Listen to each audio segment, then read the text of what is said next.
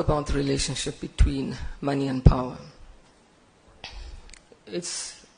They're very uncomfortable bedfellows because the one normally seeks the other. What is the point of having a lot of money if you have no power? So very quickly, rich people start trying to translate that wealth into power. They start cozying up to politicians. They start trying to be politicians. And the opposite is also true. What is the point of having all this power and you're poor? So politicians start trying to monetize their power into wealth. And that is where corruption starts. So the relationship between money and power really is one that, if not managed well, destroys countries. And it's a difficult relationship because the one inevitably leads to the other. And how do you manage that?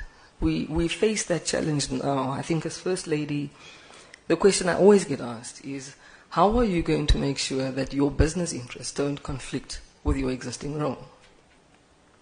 What my husband and I have decided is we're going to do declarations. It's not required of me, it's not required of him, but we will declare all of our assets. And in that way, people can know what you own, where it is. I don't want to hide through proxies. And they can see where the wealth that you have has been created and not have to suspect you each time you buy expensive things that you stole it from the people. So declaration of assets, transparency,